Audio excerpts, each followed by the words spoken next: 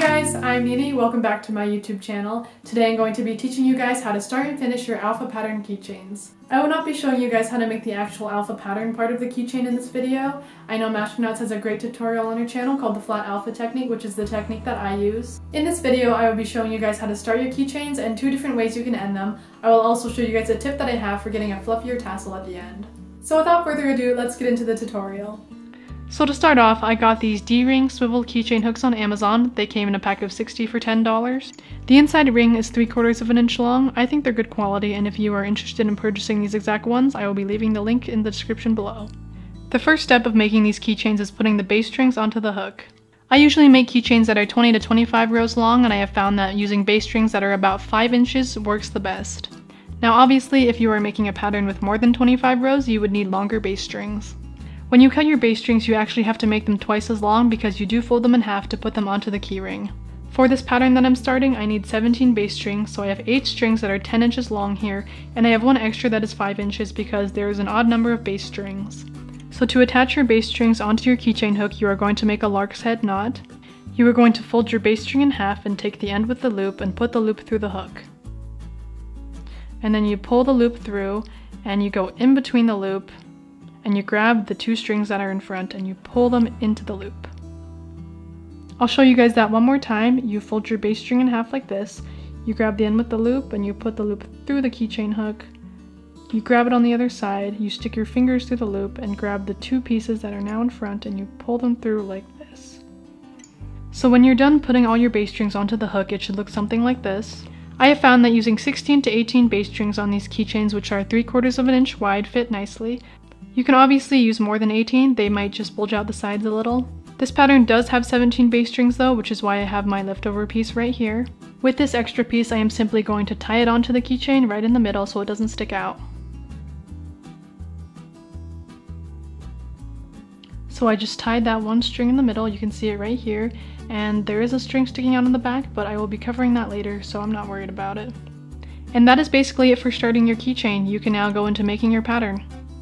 So the first end style I will be teaching you guys is the one on these cherry keychains. It's more flat looking, and the second style is the one on the Snoopy keychain. It comes into a triangle more and you can see the base strings. So I'm going to be using this cute little cat keychain to show you guys how to make the flatter end. I've tucked my leading string behind my base strings right here. And the first step is to separate your base strings in half and ignore 1/2 for now. You're going to take the second to last base string and make a forward knot onto the very last base string on the right side. Once you have done that, you are going to take the third to last base string and make a forward knot on these 2 strings at the end.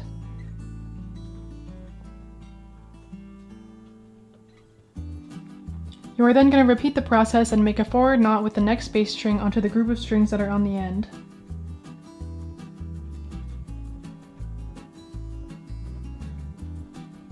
You're going to keep making forward knots until you reach the middle.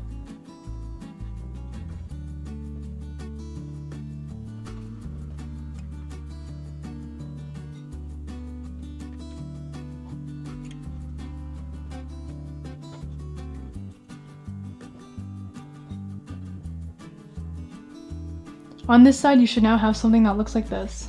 Moving on to the next side, you are essentially going to do the exact same thing, but instead of doing forward knots, you are going to do backward knots. So take the base string that is second to last on the left and make a backwards knot on the very end base string.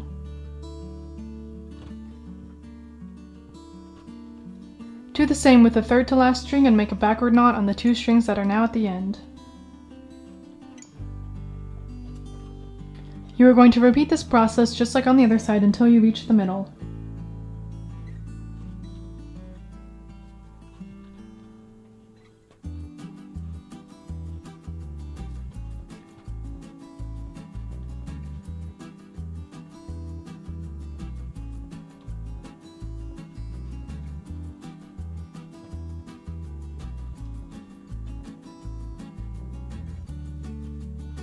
Once you're finished, it should look something like this.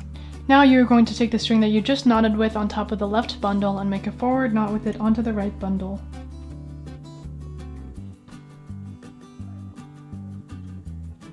Next up, you're going to do the same thing on the other side. You take the topmost string on the right bundle and make a backward knot onto the left bundle.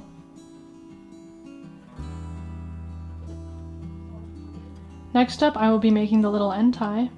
Take a piece of thread, it doesn't have to be very long, slide it under your keychain, and simply tie it around where the strings meet in the middle. After tying it, I like to wrap the thread around a few times.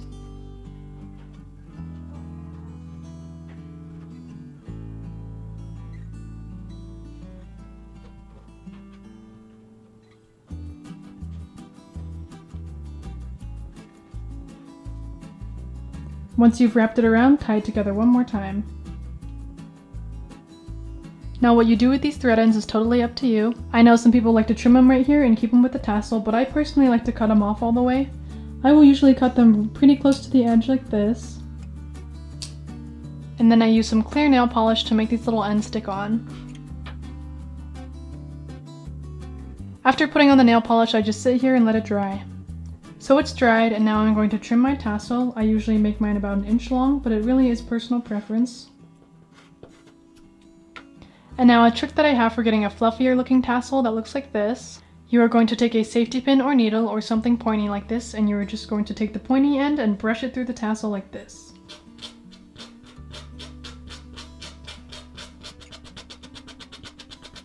And you're going to see that the threads are fraying and making a fluffier looking tassel.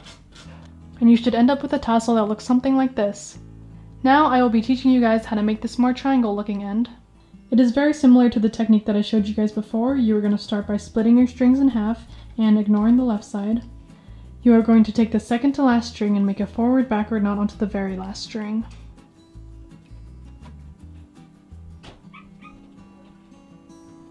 You are going to repeat that with the third to last string, make a forward-backward knot onto these two end strings.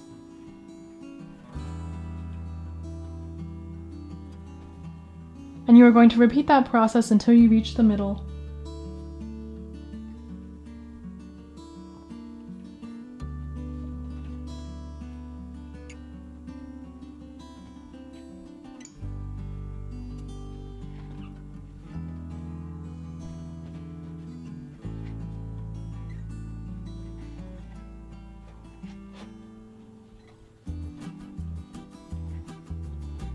When you reach the middle, you're basically going to do the same thing on the other side, but use backward-forward knots instead of forward-backward.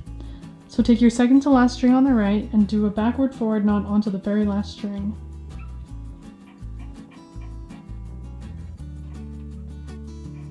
Again, take your third to last string and make a backward-forward knot onto these two. And you keep doing that until you reach the middle.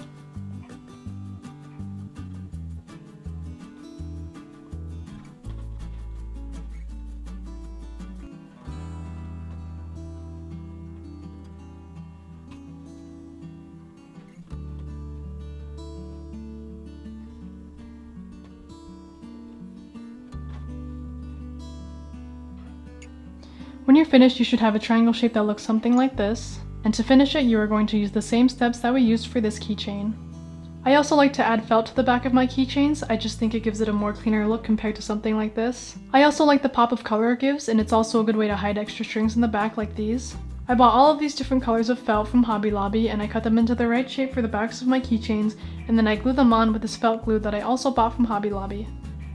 So I just finished these two little cat keychains and I think they turned out really nice. I'm really happy with them. I also decided to do a gray and orange back for these keychains so they would match the cats in the front. Now there are obviously other ways you can finish your keychains. I've seen people tie all of their base strings together in one knot, or section off their base strings and tie those into smaller knots. These are just two techniques that I like to do, and I hope you guys enjoy them too. Comment down below if you like the more triangle looking finish or the flatter finish. If you guys have any questions on the techniques I showed you guys today, definitely comment down below. I would love to answer them. And that pretty much wraps up everything I was going to show you guys today. If you want to see some of the other keychains I've made, you can definitely check out my Instagram at Nini Knots. Thank you guys so much for watching this video. I hope these techniques help you in making your own keychains. Feel free to let me know down below if this tutorial was helpful. If you use any of the techniques that you've learned in this video and you decide to post your creation on Instagram, definitely tag me at Nini Knots. I would love to see what you guys make. All of the keychains featured in this video are currently for sale on my Etsy shop. I will be leaving the link down below if you're interested. And I will also be leaving the pattern numbers to these keychains in the description below if you get inspired to make any of them. Thank you guys so much for watching. I hope this tutorial was helpful and I will see you guys in the next video.